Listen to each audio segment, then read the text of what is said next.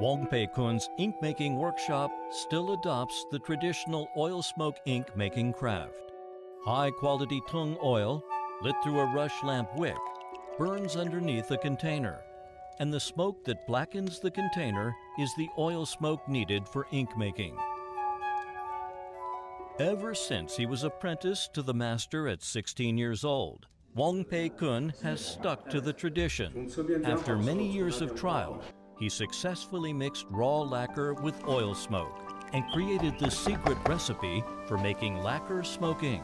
树里面吐出来一种这个乳液，再来做这个墨。这个墨呢，它的黑度比较黑，乌黑。In Wang Peikun's hands, lacquer-smoke ink has brought the craft that has disappeared for nearly 100 years back to life.